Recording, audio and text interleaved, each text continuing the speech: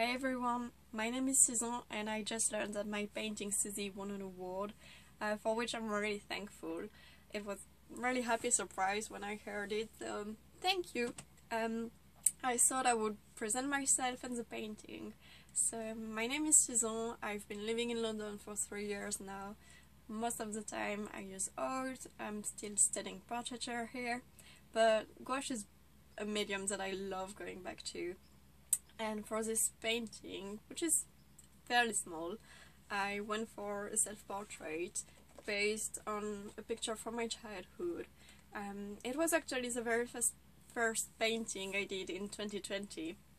I remember feeling a bit low, and going back to childhood reference was my way to go back to a happy place and reconnect with the playfulness and the calm that I could feel in this picture.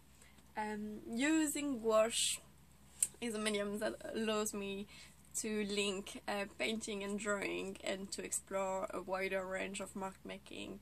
And I love how easy of a setup it is. Usually I tend to just carry everything in this box and use the lid as a palette. I use those two brushes that I can fill with water to have something really easy and quick.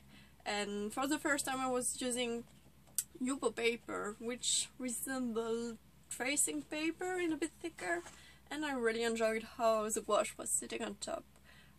So yeah, I guess it was trying to be playful, trying to be joyful, and thankfully it worked, and I'm really glad that some of you appreciated the painting. So yeah, big thank you.